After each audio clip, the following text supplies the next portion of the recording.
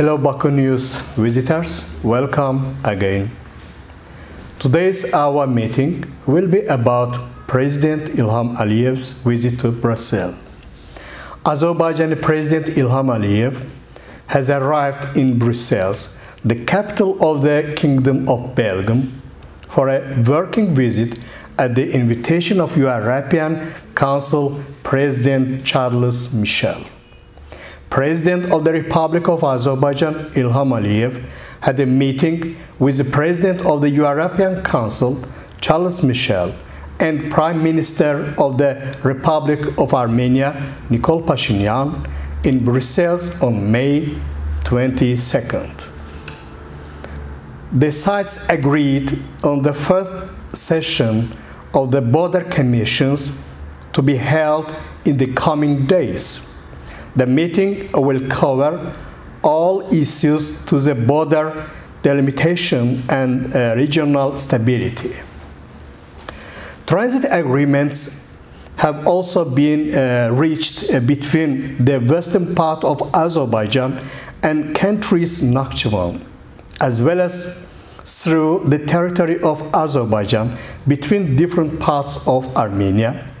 The leaders came to an agreement to proceed with the opening transport corridors as well as with the regulation of international transport. The sides also decided to continue discussing on a future peace treaty between Armenia and Azerbaijan. I think that meeting with Charles Michel was very encouraging and that there was more substance in the press statement published by Michel than we have seen following earlier discussion Paul started. This was the third such meeting Charles Michel, President Ilham Aliyev, and Nikol Pashinyan. We can see the progress. There is much more substance being discussed and increasing commitments made to progress peace. These steps may be small baby steps, but they should not be underestimated. Furthermore, the European Council is now playing a central role in the post-war period in the terms of bringing about a peace deal.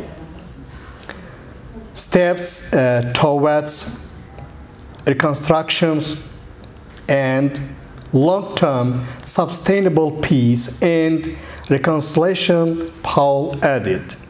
President of Azerbaijan showed the whole world that he is a true peacemaker. Frankel stressed that the mood in Armenia is completely opposite. We see that the Armenian society and the oppositions, which has gathered thousands of protesters in Yerevan, and trying in every possible way to disrupt the signing of a peace treaty. Armenia doesn't understand that. The country has no other choice, and peace treaty is the only thing that can lead Armenia out of the terrible economic, political, and demographic crisis, he said. According to the experts, the Armenian side, having lost the war, may lose diplomatic talks too.